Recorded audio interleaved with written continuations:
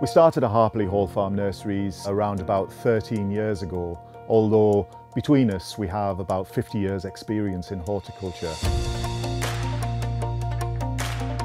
At the nursery we grow a huge amount of plants, from bedding plants which we grow for our wholesale customers and for our retail nursery, through to perennials, shrubs and alpine and woodland plants, which is something that we specialise in.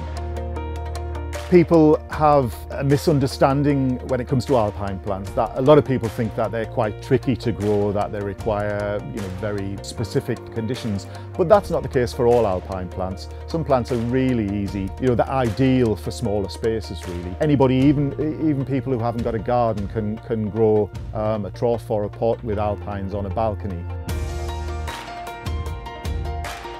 We first exhibited at RHS shows in 2009 and won our first RHS Gold Medal at Tatton Park in 2010, which we were absolutely delighted with.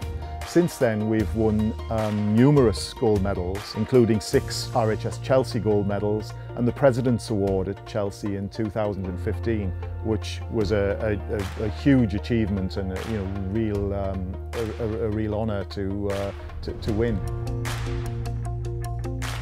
I think what sets Harperley Hall Nursery apart from other growers or nurseries is our enthusiasm for the plants that we grow. We always put extra effort into our exhibits, and we enjoy passing our knowledge on to our customers. But our involvement with customers doesn't end once we've sold them plants. They're more than welcome to come back to us at any time if they need any more advice on cultivation or where to plant things. And I think that's really important, and it really pays off for us because of our returning customers.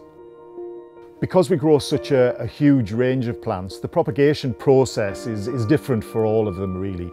Some plants are very easy to produce, and from cuttings in the autumn can become saleable plants the next spring. Other plants take much longer to produce. Trilliums, for instance, they can take around about 7 years from seed to producing a flowering rooted plant. Many of the plants that we grow here at the nursery are not widely available at many other nurseries and garden centres, and people therefore think that that's because they're difficult to grow. But that's not really the case. My top tip, if you like, is if you like a plant, try and give it the kind of conditions that it needs, but don't be put off if you feel as though you can't. Here at the nursery, we don't have the ideal conditions in the garden for many of the plants that we grow there, but we give it a go. Doesn't always work, but quite often it does. So it's always worth giving things at least one chance.